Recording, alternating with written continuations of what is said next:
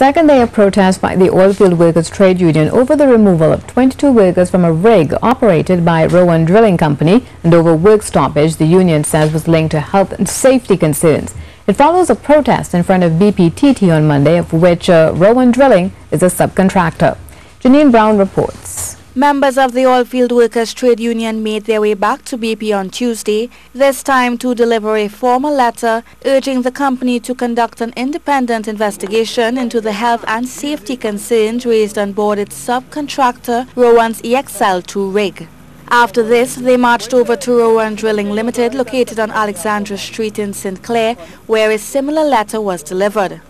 Following yesterday's protest, both BP and Rowan issued releases stating further inquiries should be directed to Lennox Petroleum Services Limited, under which the employees are directly employed. Labour Relations Officer for the union, Lindon Mendoza, says the entire ordeal has left workers feeling disrespected.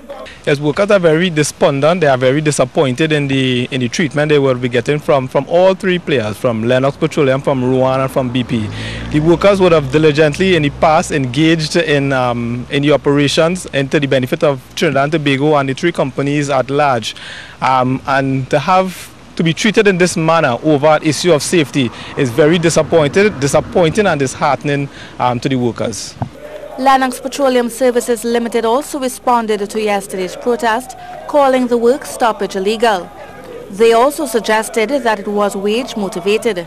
The union is denying both claims. LPSL is looking to engage the population in red herring discussions. The union would have categorically denied that the workers' action had any relation to any wage negotiations. I would have reiterated in an interview this morning that the union, through the collective bargaining process, had the right to serve legal strike notice, a right that we did not exercise in the interest of Trinidad and Tobago because we understand the importance of exploration at this point in time. The union says it stands ready to stage more demonstrations in the future if their concerns are not properly addressed. Janine Browne, CNews.